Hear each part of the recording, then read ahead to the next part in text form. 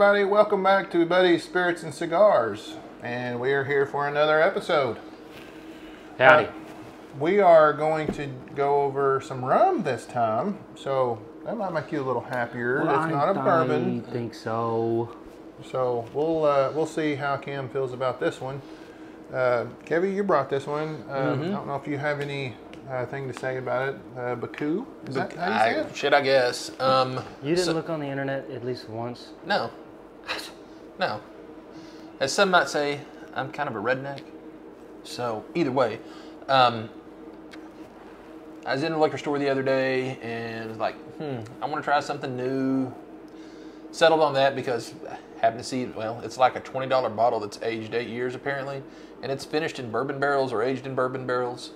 So like, I love bourbon. Not necessarily a rum guy that I know of. I've tried some, Sailors and some of those spice rums. I don't really care for like clear rum, Bacardi. I've never been a big rum guy. But I must admit, the first bottle I bought didn't last that long. I mean, it was gone within a couple of days. So it's only 80 proof. You enjoy it? I want to enjoy the hell out of it. So. Damn. Speaking of the redneck thing, we had somebody that wrote on one of our videos something about calling us rednecks and all this other stuff. I don't know what you expect from people that live in Arkansas and Oklahoma, but I mean, this is kind of how we are. Yeah, but kind of our thing. They erased their comment, so I didn't get to read the whole thing. I just seen the preview. I'd like to have read it. Well, come on back and leave it again. Yeah, come on. Leave it. Share your thoughts, you goon. You're not even a goon. I mean, I really want to know what you have to say about us. I mean, he's we can handle it. He cussed at us, right? Did he? Man, I don't know. I couldn't see. I only could see the preview, like the first line. He's calling us rednecks and all this stuff. I don't know if it had to do with the mullet or our accents. I sure hate if I'm bringing in... I don't feel like I have an accent. I feel like everybody else has accents, not me. That's true. Yeah. That's exactly right. Yeah. That's. I mean, this is. Speaking of that. Sorry, that's where we are in the world. So. That's what makes us us. Okay. Yeah. I went to New York City one time, and a guy from Michigan. I know he's from Michigan because of the way he sounded, and. Was he from Michigan? And his hoodie that he was wearing was a Michigan Wolverine? University of Michigan Wolverine hoodie. Okay. And he says to me and my buddy, "Whoa, you guys should keep on talking." I'm like, "What?" We're in there like astounded at this guy. He's got the ooey, ooey, ooey, that shit going on. Man, it was weird. The weirdest one for me is somebody talking about my accent and it just still blows my mind to this day. So I met a girl that she's from Tulsa, Oklahoma City, somewhere over there. So those are the two largest cities that we have in Oklahoma. But anyway, so she said I had an accent. I'm like, same state kind of deal. And I'm like, she's one of those culture girls from. I guess, man. I don't know, but apparently to her, I guess she lived in the city her whole life, or maybe she wasn't from there. I don't know, but she was living there at this present time. So I said I had an accent. So. Oh well. So good. I mean, maybe I do. I don't know, but it is what it is. So let's get into let's get into this. Well, I hope he comes back, leaves a comment again. Let's read it.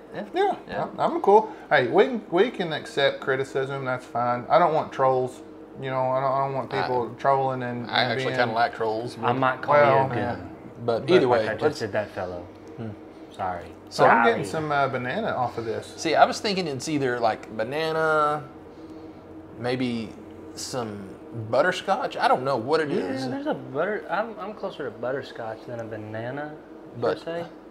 That's just me and my nose. Yeah, I mean, but definitely got a sweetness about it that. Definitely sweet.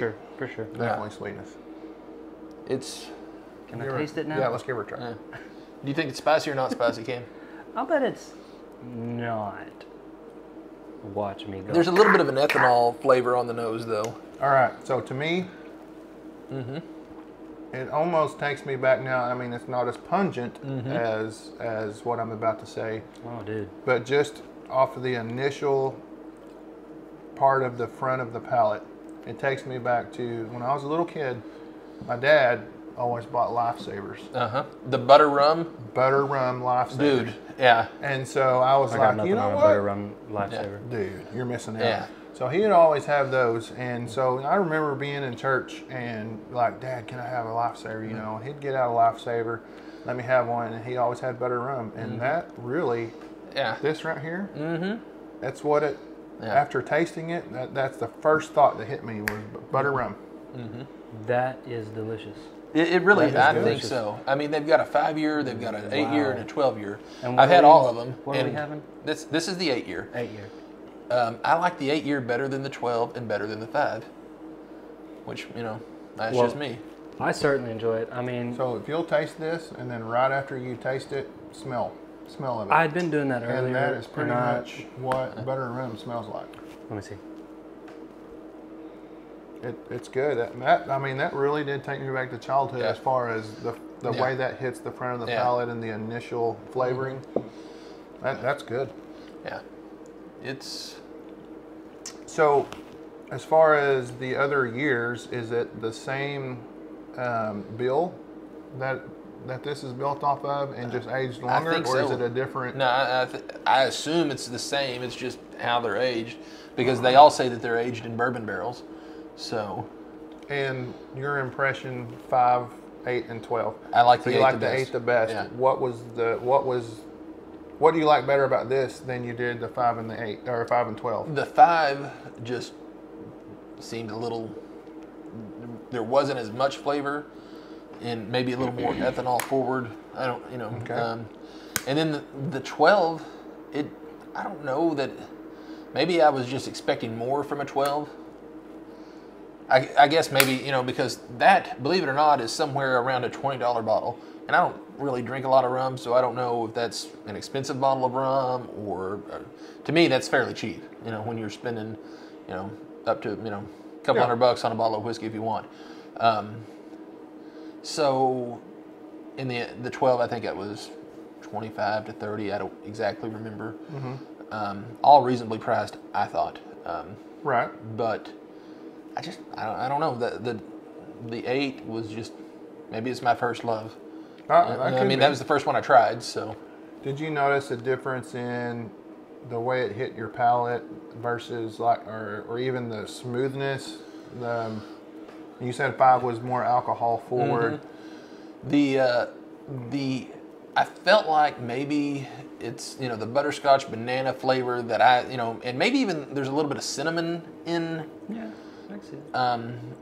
Or nutmeg, I don't know, maybe a little bit of a baking spice, so to speak. Has a little spice to it, I agree. Nothing bad. No, it's not like toothpaste spicy. Yeah. Well, yeah, that's exactly right. Yeah. There's no toothpaste spice in that bad boy right in there. the grand scheme of things, it's spicy or not spicy. Yeah, it's not spicy. Yeah, it doesn't burn. No. The Very 12-year mellow drink. didn't have.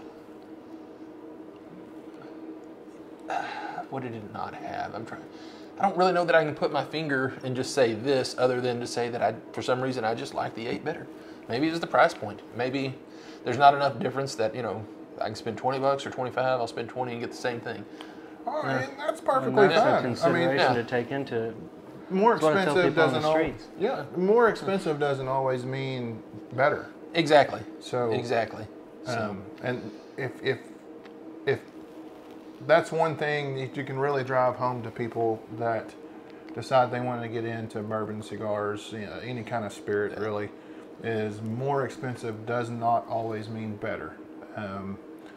Sometimes the reason it's more expensive is because it's just hard to get. It's a supply and demand thing. Other times it might be more expensive because it's made with more of a rare bill or something that, you know, something that they can't or how get a long hold it's of aged, or how long it's aged. Usually if it's aged longer, it's more expensive. There's less because of evaporation and crap that's like that. almost always goes hand in Yeah, hand. If it's aged more, it's more expensive than those that are newer. And sometimes, you know, that age can put those wood flavors in the barrels, can really impart some funky notes that take hold. Yeah. No, that's true. Yeah. You know, usually if it's aged more, you've got it accepts more of the woody taste of a barrel. Yeah. You know, usually it's more oaky or something like that, depending on what it's aged in. But man, that's a really good rum, and I'm kind of like you. I don't always now. I like some scotches, which we're fixing to do on the show, probably next episode, give or take an episode or two. So I like some scotches too, but I don't necessarily veer too far away from bourbons. Not that I'm opposed to trying. I'll try them, but this is something I would definitely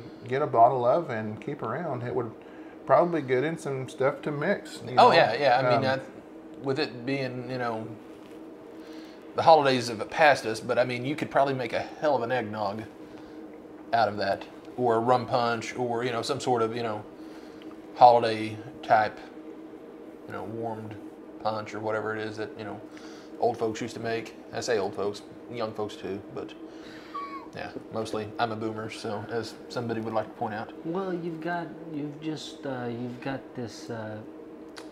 I was raised by boomers, okay? So You're an old soul.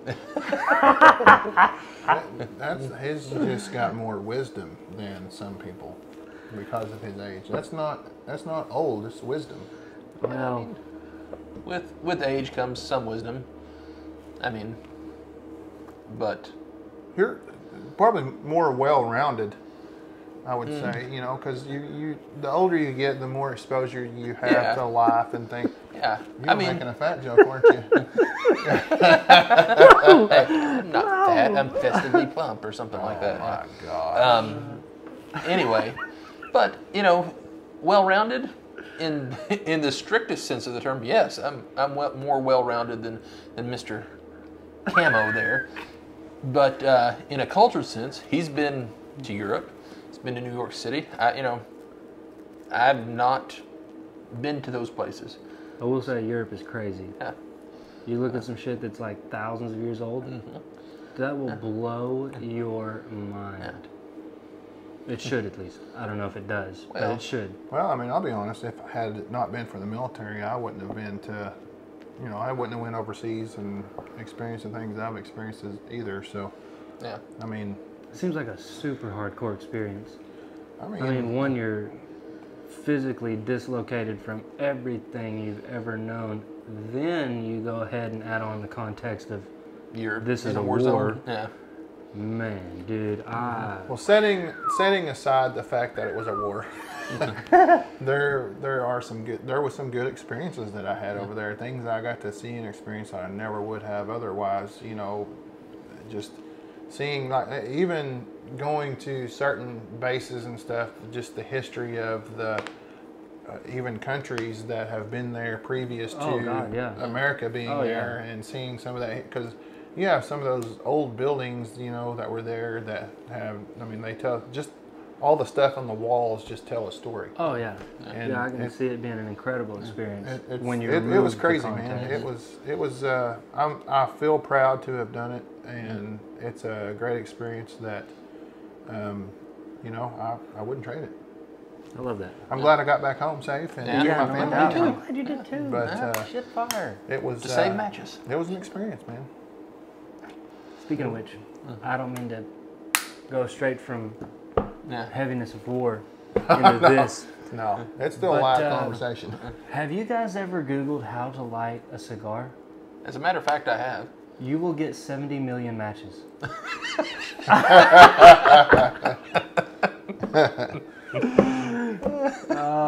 That was the one I was really excited about. Yeah. Speaking of cigars, what are we smoking today, Turp? 7 million matches. Come on. Son of a bitch. Come on. This is a what did we get? It's well, it's Maduro, is it not? It's the Disciple, isn't it? The Rocky Patel Disciple. So this is a new blend that he just came out with, and I'll tell you, this is not my favorite size in this cigar. I like the 660, so it's a larger ring gauge, so you get to experience more of the filler that is in the cigar. And this is no lie, I have smoked over 40 different blends from Rocky Patel. like I said in a past episode, you know, he was kind of my first love coming into cigars. His brand of cigars were, and that's kind of as far as premium cigars go. I'm not counting the gas station machine rolled crap. These are premium cigars, so that's a whole lot different, and that may offend somebody, but it is what it is. These are all hand rolled. You're telling me you don't like a white owl, white grape? Come on, man, I'm What out. the hell? I'm out, brother. I'm not a machine rolled cigar guy. Just not doing it. And those are all short filler and everything. I mean, you have a problem with ashes now on a long filler cigar. You could imagine. Could you imagine with a short filler cigar? I'll tell you. I mean, you wouldn't have that ash If you have on you there could right have now. seen my car as an 18-year-old, young man, my God. Well, I just assumed that there was lots of just loose tobacco you in there could anyway, imagine and maybe a razor. Just the issue. Oh no, baby! You see these bad boys right here? It's the best razor you'll ever find Really? in your life. I don't know. I've never partaked in that, so I wouldn't know anything about it. Samesies, not me. But Lagoons. anyway, Lagoons. Boomer. but I like the 660 a lot better. It's a 6-inch cigar that's a larger ring gauge. You have more of the filler that you get to taste in. Whatever his composure of that cigar was, man. May I interrupt just for a moment? That is one thing Joey mentioned was the ratio to filler between the filler and the wrapper that he imparted on us. Yeah. That just Yeah. it never would have come to me that so much flavor is tied up in the wrapper. The less filler you have, the more wrapper you have. The less wrapper you have, the more filler you add. That just that is And crazy how Well, to me. that just shows he hasn't watched the shorts that I've done. Well, I mean, I'm on on your the own, show. your own show, Yeah. the shorts that have been done, you would have learned that. Yeah. The thing that was kind of interesting to me that Joey was talking about, and I think it's, you know, it's kind of like one of those light bulb moments. It's like something that if you would have really thought about it, you would have kind of known if you've been into cigars for any length of time. But the airspace. Yeah. Yes. Yeah. Inside the cigars, you know, which is part of a reason why some cigars, like if you have a smaller ring gauge, you have the cigar, it'll burn hotter. You know, there's less air that's in there because it's almost like it's wound a little tighter because it's a smaller ring gauge. But as you get to a larger cigar, you have more air pockets and things that are inside the filler. So, you know, a larger ring gauge cigar burns cooler. Yeah. And so, you know, I guess really if you'd have thought about that, I mean, as far as the base knowledge, that's something that you kind of have learned if you've been in cigars for very long. But I never thought about it the way he put it, and that was interesting to me. Raises a question for me: is a box press? Is it gonna wound it tighter? Does it change that air inside the cigar? So when they make a box press, all that is a mold. So it just refers to the shape that the So cigar is being pressed into. Let's say they make a 60 ring gauge cigar, which Rocky Patel's new 60th cigar for his 60th birthday. That is actually a 60 ring gauge cigar, and then they put that into a mold. And that mold, basically, it's like a shelf, if you will. Yep. Set the cigars down on that shelf, and then you put another shelf on top of that, and you may have cigars stacked this high. Okay. And then they'll put a plate on top of that, and then they'll put it in a press. And that cigar will mold to whatever shape that those are. Right, so right. That means so a box press, it stays pressed into that for a certain amount of time, And does it? whatever they decide, and it takes that shape. And as that tobacco and everything dries out, and then it doesn't dry out completely, but as it off gases and everything, it takes that shape, and then it maintains that shape. So it's pretty cool how they do all that stuff. I really would like for us to be able to go do a tour over there. I just bought some Davidoff Nicaraguan box presses. So I'm kind of excited to see how those are versus just a Davidoff Nicaraguan. Yeah. I mean, depending on, you got to kind of compare ring gauges in that sense as to if you're going to have more of the filler taste versus the wrapper, you know. But Davidoff makes some good cigars. They really do. I've really enjoyed their Nicaraguan. Yeah. I've really enjoyed it. The Yamasa that they make, I think that's the red band. Yep. It's a good one as well. So dive off into something. If you like it, dive off into it. It doesn't have to be a specific brand. So far, that's where my heading is Davidoff. I like them. Interesting. Now, I don't know who the Sasakians are to Davidoff. If they're the guys but I just like listening to those guys. They're so sophisticated. It's just mind blowing. I don't know. I like their vibe. Well, you know, when you get into a particular brand, and as you start to learn about that brand and you really start diving into history and things of that nature, man, you can really see the storyline play out from where these people started, or maybe they didn't even get it started, but they ended up purchasing it from somebody that kind of started it. But for most of these cigars, it's been like a family heirloom type thing. So they will pass this down generation to generation, and it's something amazing. And you see a lot of them honor that with every new benchmark, every new milestone. You see them pay it back to those people that gave them the knowledge, gave them the skills, gave them the name. Yeah, they definitely pay homage to those guys. Yeah, I mean, I love that. And that's part of the culture that draws me into it. Is it's so deeply embedded in them that they